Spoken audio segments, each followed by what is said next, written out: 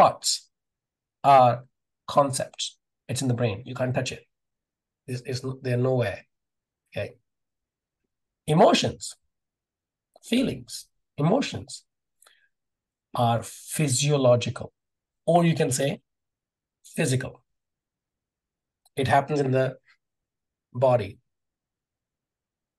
For instance, if I say I'm sad, but you see me playing with children, let's say I'm smiling, would you believe I'm sad? But if I am... You could just be acting, but... I could be acting. Okay, good thing. But if I am sad, do I have to tell you I'm sad? No.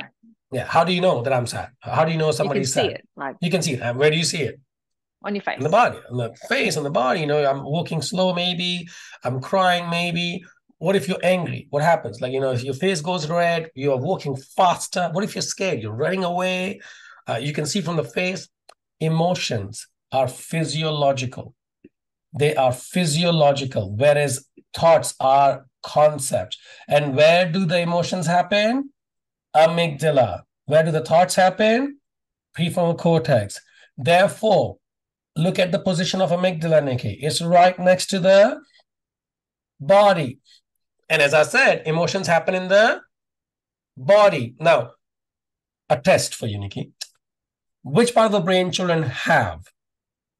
The blue part, the The blue amygdala. part. Perfect. Which part of the brain they are developing? The orange part. Orange part. Let's have a look. Emotions are physical, and it's in the opposite direction of the thought. So let's have a look at the child. It will explain you a lot of their behaviors. Children are emotional. Yeah? Absolutely.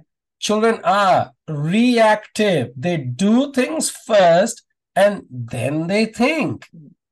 Therefore, as adults, we say, what were you thinking? Guess what? They weren't thinking because the thinking brain is still developing, and that the blue brain has already sent a message: fight, flight, freeze.